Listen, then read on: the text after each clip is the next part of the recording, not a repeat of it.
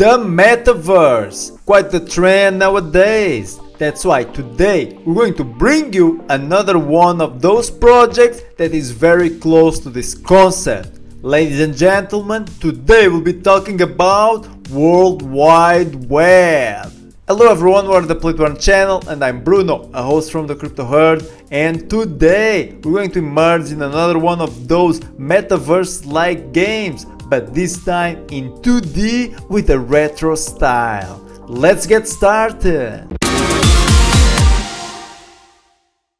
WorldWideWebb, a pixelated MMORPG metaverse currently in alpha, where you as a player can go around and play mini games that were built by other members of the community. Okay, a very interesting feature in this metaverse is if you actually own a CryptoPunk or a CyberKongz, you can actually bring to this game and it can become your avatar. So NFTs from other projects are going to have utility inside WorldWideWebb. The same goes for your battle pets. So if you actually own a Mooncat or a CryptoToad, you can also bring it to this game and it can become your battle pets. Because in this game you're either like socializing inside this metaverse like game, or you're playing mini games that were built by other people and doing quests related to these mini games that were also built by the community, or you're doing PvP, and PvP consists in battling with your pets against other players' pets, okay? Or if you actually want to contribute to this metaverse, you can become a land owner, okay? For the price of 1.8 ETH, you can buy a small apartment, which is like the smallest land plot, and you can build yourself there some mini game for other members of the community with quests, or you can build there some business like a bar or a nightclub or a store to sell some items. Because besides your avatar and your battle pet, you're actually going to have lots of items like cars, clothes, furniture, or even overboards. Okay, the possibilities are really endless. So guys, this is just like Sandbox but with this retro style and in 2D. Okay, exactly like Sandbox or the Central Land, digital world filled with mini games built by the community and digital businesses. So guys, it's actually time to test the game. You can actually play WorldWideWebb through your browser, which is awesome. Let's see what Alpha has to offer to the player. And I'm already talking with the NPC, Bluma. Good morning, wake up, today is the big day. This is my avatar. If I press E, I'm gonna open up the menu where I can connect my wallet. Right here you can connect your MetaMask. Let's see what else can we do. This reminds me of Pokemon, you know, the classic one. Today you're going to meet Babu. Wait, you can't just walk out into town without your phone. Your phone has your smart wallet on it. Okay, so this is going to be my first item. This is our first area of the game. I really like the graphical style, to be honest. Retro, old school vibe. The music, it also has this retro style. Very good first impression so far. Oh, really nice. As you can see, like every area is very unique. So we have to find Boku, right? Is that the name of the NPC? Give over your NFTs, punk. Who's this? This is Sengoku. Sengoku here is a villain. He's stealing NFTs. So he's bullying this poor metaverse villager. A brave man dies once, a coward 1,000 times. Amazing! Look at the epicness of this sentence. So we're going to fight here the metaverse Sengoku, power level 9721. Channelize. Okay, not sure how this works. So I guess this is our PvE, and in the future PvP is going to work through these Pokemon-like battles. So we're going to keep attacking him with Fractionalize. This done! Super effective! Whoa, we're really skilled, that was amazing. So we saved the day, we're the heroes of the metaverse. So actually we can check our current quests, okay, in queue, and we're going to see the quest log. Right now we only have the follow the villager one. So let's follow the villager.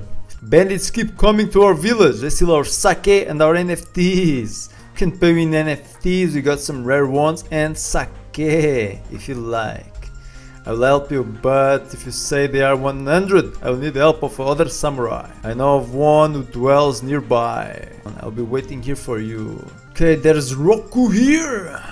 And another Sengoku from the Metaverse, but this one is purple. So actually for this guy to help us, we have to help his farmer friend or something. Actually, there's one thing I noticed about this game is that when you have a quest, the game never tells you where to go. Okay, so you always have to wander around and look for your quest goals. Okay, so this could be like a way of encouraging players to actually explore the metaverse instead of just jumping from quest to quest. And we found Webku. Someone with your spirit must be a warrior. I too was once a warrior full of fervor and strength. Here you go, the story of life of Webku. Was a great warrior, but now he's just a farmer. And only after we harvest 20 beans he's going to help us. Okay, so this is how you farm beans in the metaverse. Okay, we completed the mini game once and we need to do it 19 times more.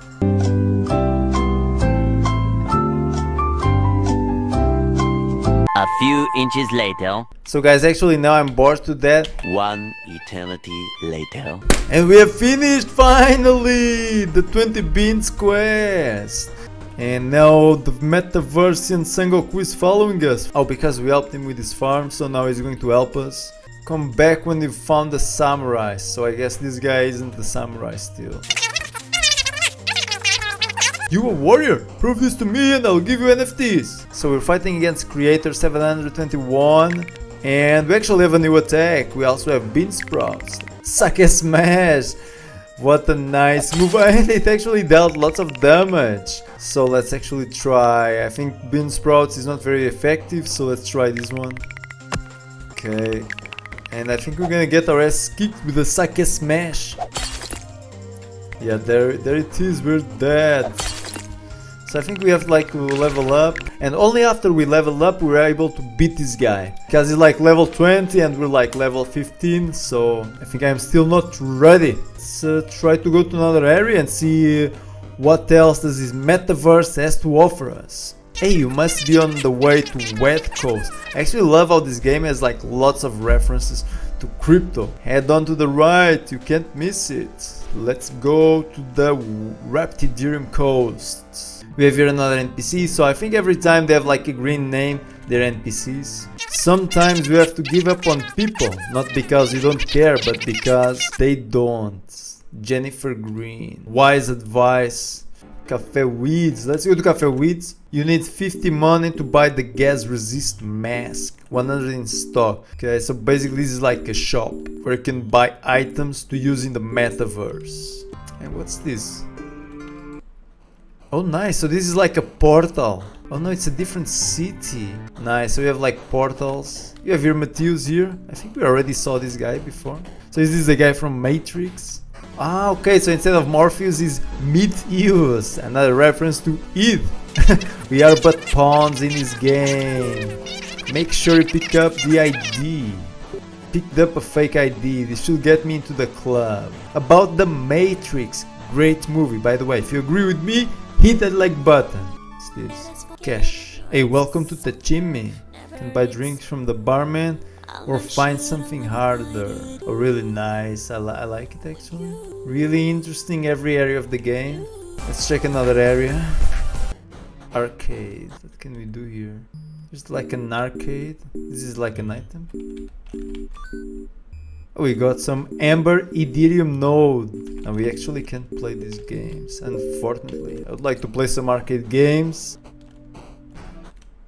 So I guess this is another shop. So here you can buy a hoverboard. I guess it's going to increase like your walking speed, but you need to earn money. So I guess there's going to be like some activities where you're going to be able to earn money so you can spend it on these items. You also have the drone, but we don't have money. We only have 1 gold. With technologies, let's check it out. Oh, this is solid stakes.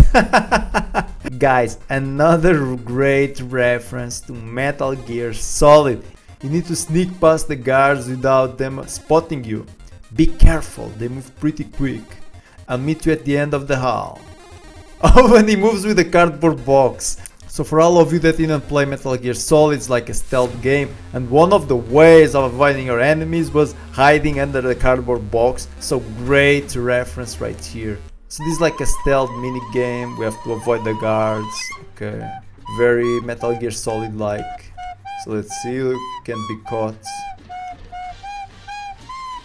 Ah, we got caught. Guards. Ah, we got caught. Ah, we got caught by the last one. Okay, let's go now. Oh, we moved to the other side. And we made it! Okay, kid, let's blow them up. First, I'm going to leak the source code onto the internet. Hit it! Quick! Let's get out of here! And it's over. Another minigame completed. WorldWideWebb, here it is. A play to earn and create to earn game. Play to earn because you as a player can wander around and play mini games and explore the metaverse and complete quests and be rewarded for doing so. And as a landowner, you can actually build your own mini games for the community, because in this project I think 90% of the content is going to be created by the community, and you're going to be able to create your own mini games for the community or create your own digital business, okay, and get some passive income like that. And digital business can be bars, vendors and stores because there's lots of items in this game, and you can actually have your own digital store inside the metaverse and earn some crypto like that. Okay, on top of that, they're going to enable a future feature which is going to be smart contract integration. So if you're a landowner, you're going to be able to integrate your own smart contracts, and one of the examples of the smart contracts can be, for example, minting a Mooncat inside WorldWideWebb. So personally, I actually like to explore the metaverse. I got a very good first impression. When it comes to the mini games, I think they're a bit basic and they're a bit boring from my perspective, but that's my personal opinion, because when I play video games I actually prefer something a bit more complex, okay, and obviously these metaverse like games can't offer that. They can only offer these mini games, but still I had lots of fun exploring the metaverse, and I really enjoyed the references, all the references to crypto, the Matrix, Metal Gear Solid. That was really funny to see all these references inside the video game.